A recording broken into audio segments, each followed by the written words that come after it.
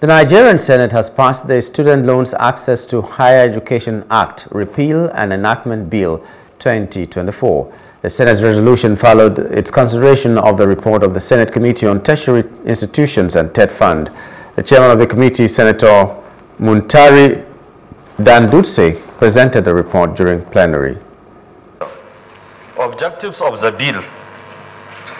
The core objective of the bill is to provide a legislative framework to support the establishment of Nigerian Education Loan Fund with a view to oversee the general administration of the management and disbursement of the loan to beneficiaries.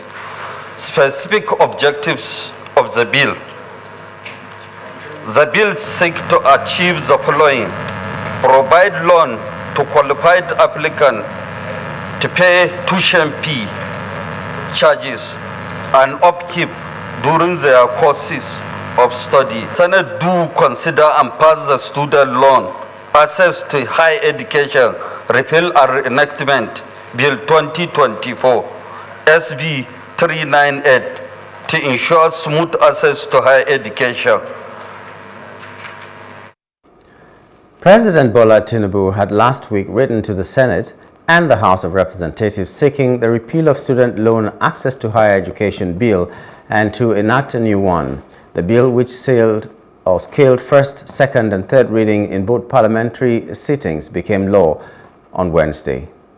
The Committee of the Whole considered the report of the Committee on Tertiary Institutions and TED Fund on the Student Loans Access to Higher Education Act, Repeal and Re-Enactment Bill 2024 and approved as follows.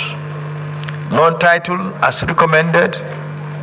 Number of clauses, clauses 1 to 36 as recommended.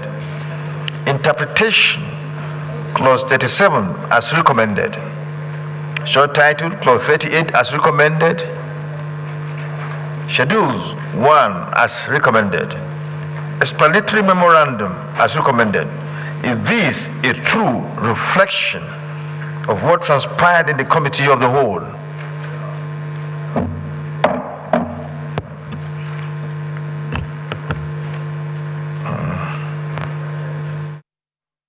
On the repayment of loans by beneficiaries, the bill stipulates that beneficiaries of the fund shall begin as soon as the beneficiary becomes employed in any capacity.